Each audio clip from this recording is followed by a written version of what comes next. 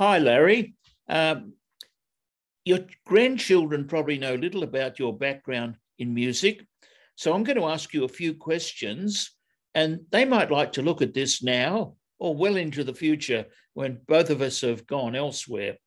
Uh, when Just tell us how you came to study the piano accordion. I'll just mention a bit about your mother. Your mother was keen on music, and she could actually play some music on the piano in a kind of a way. Because I can remember her playing for a Christmas party at the preschool that we both went to. And, you know, she could play the tune so the children marched in and out of the doorway. Now, and she, in her latter years, she had all these tapes of music she liked. So she's obviously very interested in music. So how did you get into the piano accordion? I think you said she talked to you about what was easy and what was hard, and you tell me. Just back to about my mother. She taught herself to play the piano without music, and she did it all by ear. And it was something that she taught herself to do when she was a child. So I did hear her play the piano, and that's probably where I thought that's where I would start playing the piano. But as it turned out, I, for one reason or another, I started learning the piano accordion. Right. So what piano accordion did you get first? Now, you're only 10. It started off with a 48 bass piano accordion, and it was Italian origin. Unfortunately, can't remember the exact brand name, so long ago. Yeah. And I had that from age 10, and I grew out of it in age 12. Right. So Now, let's go over it, just in case people don't know. The piano accordion has a keyboard on the right-hand side that's like a piano keyboard, and on the left-hand side, the bass. Could you just explain that? Yeah, that's right. The keyboard is limited to 48 bass piano accordion in size, and so is the number of 48 means it has 48 buttons for bass on the left-hand side. That's how they classify what Now, the size of the piano accordion is. Let's get it in someone's head, a young person's head, that the piano keyboard plays the melody and the bass is a bit like a bass guitar. Is that right? I don't think it looks like it. That's something similar. Yeah, that's similar. And it was developed, the sound was developed in Europe. And a couple of my grandchildren have European members of their family. And it was developed in Europe for what they call the pop music. Two of my grandchildren would know what that means. Yeah. So the bass would be played like with the black buttons on the left-hand side, and that's where the piano accordion was invented, one for another word, in Europe. But it essentially does the work of, say, a guitar in a band. Yes, yeah. So it's got the melody and it's got the bass part. Exactly, that's it. Whereas a guitar is either the lead or it's a bass guitar. It usually can't do both. Yes. But a piano can do both with the left hand way down the keyboard. Yeah. Okay, it's fairly technical. So you started at 10. How often did you go to lessons? Went to lessons once a week, and the teacher would give me music to practice for the next week's lesson. And how many hours did you practice a week, or how many a day? How much a day? Probably 2 hours after school. I did my school homework, and then practice for about 2 hours a 2 hours. day. That's a lot. That was particularly when it was close to a Stedfords. Outside of a Stedfords, maybe it was an hour a day. I would practice. So it was very hard. The competition was very hard in Australia in a Stedfords. Right. There are a lot of piano accordion children from families that played in the Stedfords. Now, when did you find out that's what you liked? Did it happen straight away? No, it didn't. When I probably won the first couple of the Stedfords when I was 15. Right. I started to realise there may be a future later on at 15 years old that I could join a band and maybe earn some money when I was 15. Now, when did you get, so you had a small accordion first, we were talking about that, and then at 13 or so, maybe 12, you got age 12, my music teacher, whose name was Otto Weiss in Australia, and he had access to import Hohner accordions from the Hohner factory in Germany. And back then they were 260 pounds thereabouts, I can remember. Which is a lot of money. A lot of money then that my mother paid. And it's the piano accordion that I still have. Right. All I had to do later on was modify the accordion so it could be plugged into an amplifier. Right. Yeah. Yeah. So when you played in bands, it was plugged in like a guitar or a bass or like that. Okay, you won some of these Stedfords, and that must have been good. And you started to realise you were fairly good at this type of stuff. When did you start playing in a cafe, nightclub, or band? I suppose you played in an accordion band with Otto Weiss early on.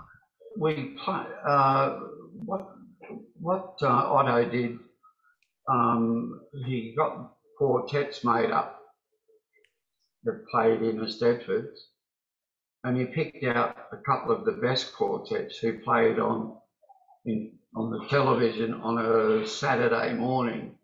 It was a person, and I can't remember the name of the program on a Saturday morning, but we played on it twice on television, and so Otto Weiss had a good reputation within the piano accordion and the music industry, so that's how we ended up playing on television. So I would have been probably 15 then, 14 or 15. And I played in the piano accordion quartet. Someone played lead, someone played second accordion, someone played third accordion, and I played what was called bass accordion. Mine was the only accordion plugged into the amplifier, and I played chords, which was like an accompaniment to the other three. Right. Oh. Yeah, and we won a couple of Stedfords at that, and we were only playing against our colleagues who were mostly younger or older than that, but that was quite fun. That was real fun practicing. There was 2 boys and 2 girls in the quartet, and we were all about the same age. I'd say we were the same age. Yeah. Right. Well, tell me about, after you'd done that kind of work, you did do some work in cafes and places. I first played in a band in 1963. Right. The band was called the Contiki Combo, and its name being Latin American by type of music it played. It played in Latin American restaurants and a dance studio that was run by a known dance teacher of teaching students Latin American dancing. So that's where I got the start. And the Kentucky Combo finished in 1970. So as a group, we were together for 7 years. And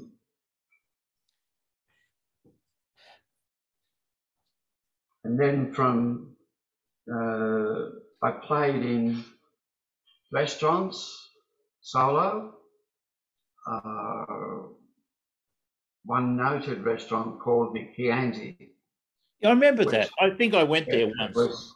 It was a restaurant where socialites went and if they just wanted a meal, and I played with a drummer and we played for 3 or 4 years,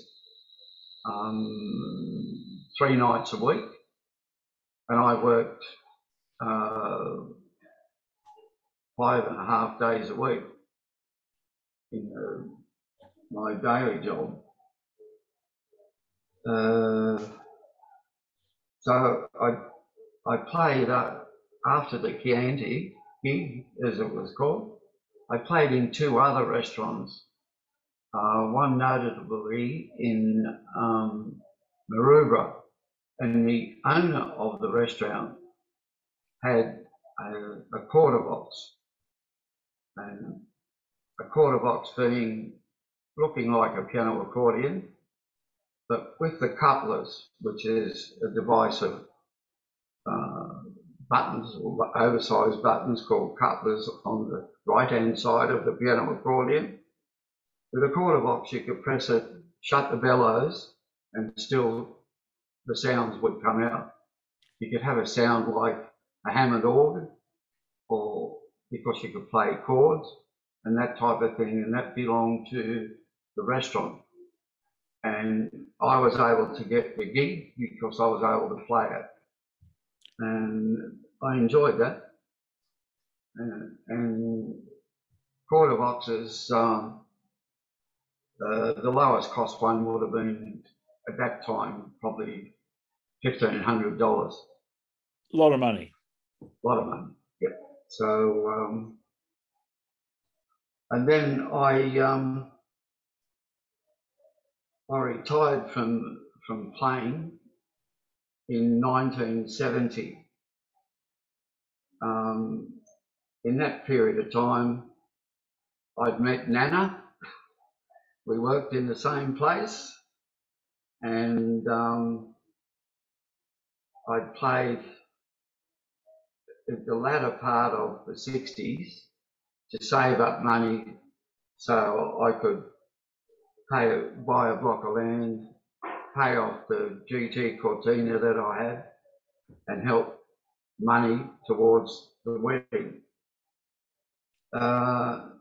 So when we got married in 1970, I had fully given up playing professionally the piano accordion. Right. And the next time I played was when I was age 40 at a Baptist church near Greystanes. Right. As a backup for people singing in the church type of thing. But as I say again, I gave up professional playing of the piano accordion when I got married. Right. Well, look, Larry, here's another question. Young people in Australia probably think the piano accordion is an unusual instrument. They're into guitars and things like that. Just tell them about the other countries where the piano accordion, if not king, it's close to being king. For instance, in Italy, it's very popular. Germany and Italy. Between Germany and Italy, they manufacture probably 90% of the piano accordions. And the music that's written is for I'd say European, but predominantly started in Germany, and the same as in Italy. A lot of the polka type music and un-pa-pa music comes in Germany, and the Italian music is different. But the piano accordion doesn't look out of place, or didn't look out of place in those two countries. But in Australia, it was out of place. But with the aid of amplification with the piano accordion, it could fit in playing with bands as a backup, playing chords if you could do it, play solo in different parts of the music and that type of thing, and it didn't look out of place. Yeah. Well, what I'm getting around to saying is, in Italy and Germany, I don't know how popular it is now, but when you were learning, it was a greatly popular instrument for beer halls, cafes. It was played widely, just like the guitar is now. And it may still be very popular too. In Russia, it's popular. In Macedonia, it's really popular. Macedonia is just above Greece. It's used for dance music at weddings and things like that. So,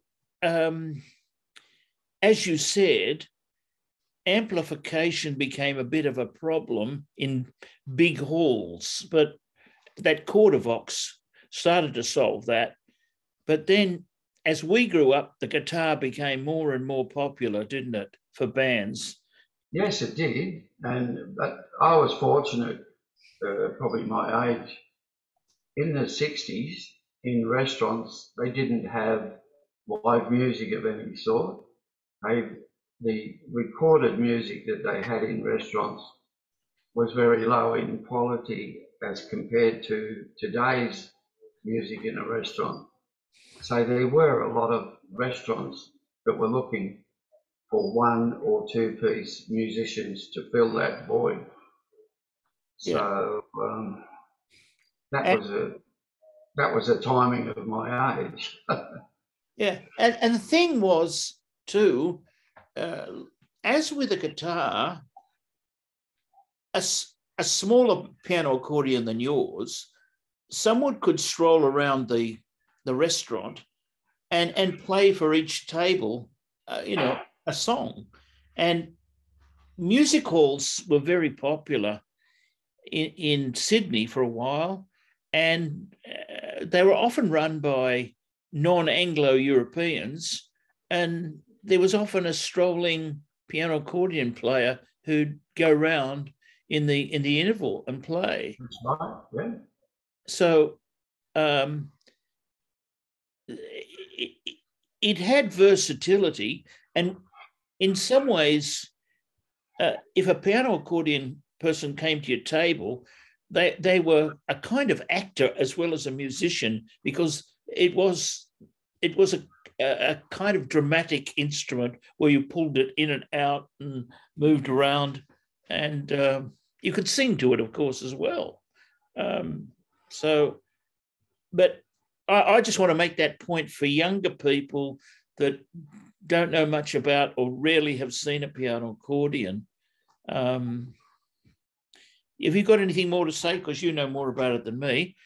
Yeah, well, out of all the places that I played, the Chianti had to be the top pick of them all. It was the most popular restaurant, and high-end people went there. Politicians, other musicians went there, people from the media, and they would ask you to play their favourite tune. And if I played it twice, and it was a fair bit of money, then they'd give me $10 to play the piece again. And there was a couple of celebrities that would go to the Chianti as regulars, and they'd say, Larry, would you play that again, please? And so I'd play something after, and then I'd play that. And it was usually if they had their we call them partners now, if they had their wife or fiance, it'd be some romantic tune they'd ask me to play. And I'd play. The other interesting thing is younger people with great little speakers and what have you these days, until about 1970, recorded music through speakers in a cafe or restaurant. Yeah. Wasn't very good, was it? So live music really gave that quality that people couldn't get otherwise. That's right. That's it. What I was saying at that period of time, the restaurants, you went there to eat, and if there wasn't a live band, whatever, you ate and you left. But if a place like the Chianti and the one at Maroubra and that, people stayed nearly all night. It was an outing. So they'd have dinner and maybe get up and have a dance and that sort of thing. Or if you organised a floor show, you did it. The one at Maroubra, and because the quarter box was so versatile, you could play anything. Right? Yeah. But after that, they were all guitar orientated bands, but I played a lot for the other place outside of restaurants and dances were European. A couple of the soccer clubs who had Europeans as members and players, they had European bands that had a piano accordion in it. So I did a few gigs at the Croatian soccer club, which was in Redfern. And all those people loved the piano accordion. So there was about 2 or 3 functions a year with the Croatian soccer club. And the band was made up with a saxophonist, piano accordion, a bass player, and a guitar player and a drummer. And we all didn't know each other until we had a rehearsal. Right. And it went really well. Yeah. I suppose the big thing is, until 1970, most of the people coming to Australia as migrants were either British or continental Europeans, particularly from the south of Europe, but not exclusively. But after 1970, most of the migrants tended to come from Asia or India. And so they didn't have the same wish for the piano accordion. The Indians do have a kind of piano accordion, but it's clearly different. Yeah, it is. Yeah.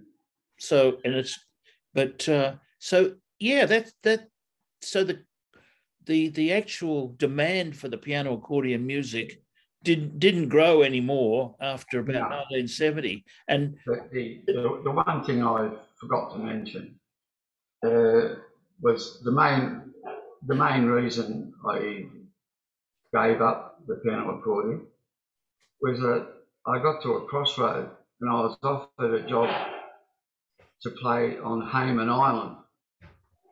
Right. So I would have had to give up my day job, go to Hayman Island, and play. And Hayman Island had a nightclub. Right. And I would play from 12 p.m. till 3 or 4 o'clock in the morning. But at the same time, I was contemplating engagement and getting married. Yeah. So consequently, I had to make a decision. Was I going to be a tool specialist or a player of the piano accordion and marry a lovely woman? So we all know what decision I made. Okay. Well, just finish on this note. Even though you stopped playing around about 1970, you learnt for 15 years and played for 15 years. What do you feel the benefit of doing that was for you personally? Obviously you got an appreciation of music, but were there any other benefits to you as a person? Appreciation of music, number one. I just felt that I needed to do it, and instead of being a piano, it turned out to be the piano accordion, and I enjoyed the comradeship from the music teacher and the students that I went to the music with. Some of the extensive playing was tough. It was a bit nerve-wracking, but we got over that eventually. Oh, yes, it's very demanding. 15. But and then I looked at it as I said earlier in the notes, it was a way of earning extra money to buy a block of land, to pay off the car, and to put money aside for when we got married. Without the music, I wouldn't have been able to do that. Right. So successfully of saving that amount of money. Do you think it gave you some confidence? You were really fairly confident anyhow, more confident than me in lots of ways. Putting all the end part together, getting engaged and having work at nights at 2 jobs was a bit telling. Imagine working 5.5 days a week, and in cases 3 or 4 nights a week on top of that. And you wouldn't get home till 2 o'clock in the morning. You can get up and then go to work for 5.5 days. But in the finish, I was only 20, 21, so I was able to cope with it. Yeah. But at the end of the day, it gave us a fair amount of money for a start to buy a house. And so there was something bricks and mortar I could look at and say, well, we did that when we bought our first house in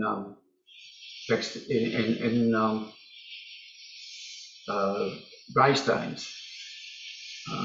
So we'd saved, and at that particular time in Greystanes, and this is for the grandkids, the banks weren't too kindly to young people trying to get to borrow money.